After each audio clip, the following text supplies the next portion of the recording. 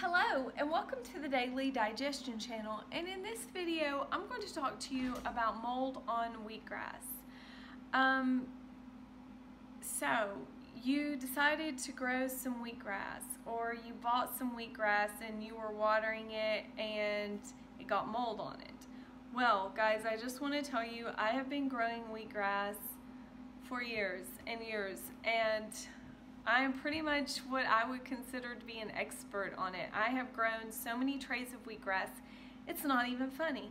But what I would like to say is it's not the end of the world if you get mold on it. I actually called Ann Wigmore's Institute because every time I grew the wheatgrass I would always get mold on it. Like, it never fell.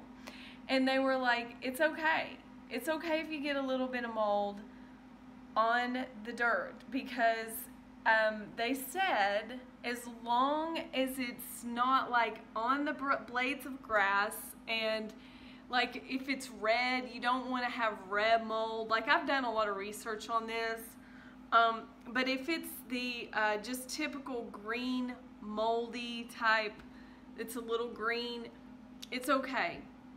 Just cut your grass away from the mold, as far away from the mold as you possibly can, and wash your grass really good under cold water. And what you want to do is hold the blades of grass with the white tips down.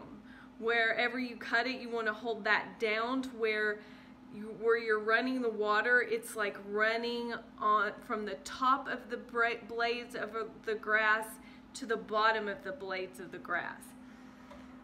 So that's what you want to do. And so the other thing that you want to do is when you're watering your grass, this is a surefire way to not get mold. You can put fans on your grass. Not only will this help with gnats, but it will also help with types of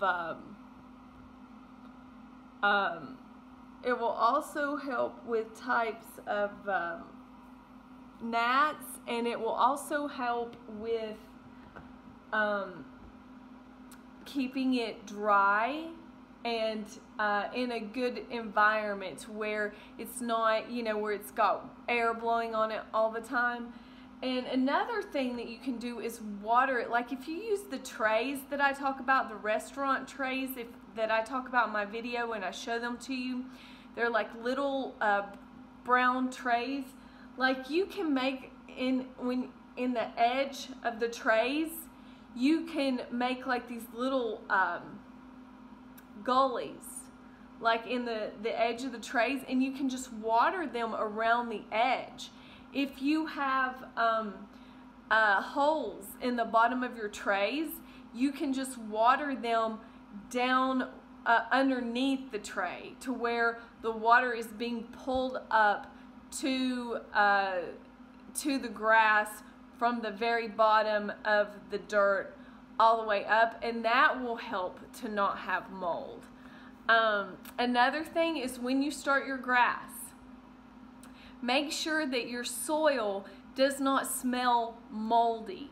Sometimes you can get soil that's been in a bag, it's been in a warehouse, and it's got mold in it, mold spores, and you go ahead and plant that and you're gonna get mold. It's almost impossible to not have mold in your wheatgrass. I mean, it's really, really hard. I have done it, but there again, it's kind of tricky. And so I mean, I've had the fan, I've had the watering from the bottom up, not over watering.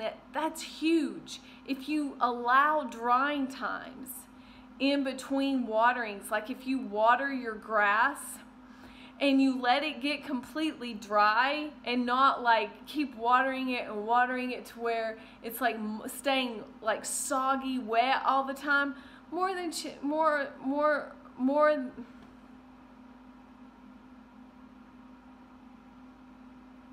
I don't even know what I was trying to say. Chances are it's gonna get molded. I don't know.